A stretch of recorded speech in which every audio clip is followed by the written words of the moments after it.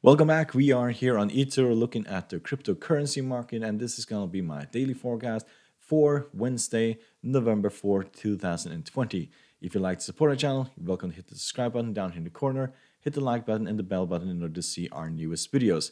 We have a signal service on Patreon.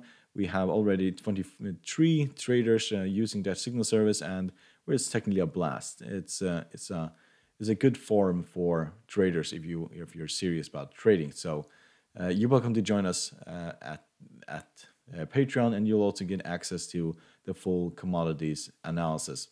So if we look at Bitcoin, we can see that we are trading a little bit sideways.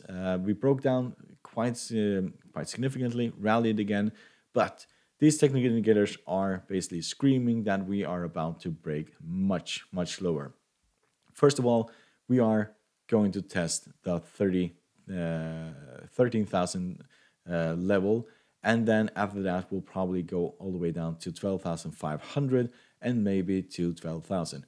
I will be all over this if we go to 12,000. If you look at the technical indicators, MACD is turning around, stochastic is turning around, thus CCI is turning around, and we are overbought. So expect a fall here tomorrow or on Thursday or on Friday. That fall will almost guarantee come, as it is more likely that we'll fall towards the 50 moving average than that we will rally here.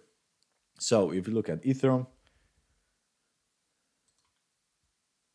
we can see that we broke down, we tested a 50 moving average and rallied again. I do think that we are going a little bit lower here. We found quite a lot of support here. This was previous level was also supportive for many periods basically in time here. I think that we are most likely going towards these levels here before we go higher. If you look at technical indicators, we can see that the MACD is turned around, the stochastic is turned around, CCI is very bearish at this point, and the RSI is basically in the middle. It doesn't mean that we are going to completely break down towards the 200 moving average, but we maybe see something similar to this. So we are trading within this area here.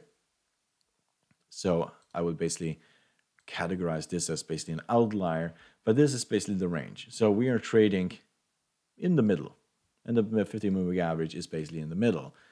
If we rally up towards this area, not very likely to this area, but up towards this area. And if we break down towards this area and then rally again. That is most likely what is going to happen here. So basically break and test this line here. We tested it three times before. That basically is a buying signal. If you rally towards this, then you probably should short it to the downside. So, hope you find this video helpful. You're welcome to support our channel by subscribing, hit the like button and the bell button in order to see our newest videos. Good luck and thank you very much.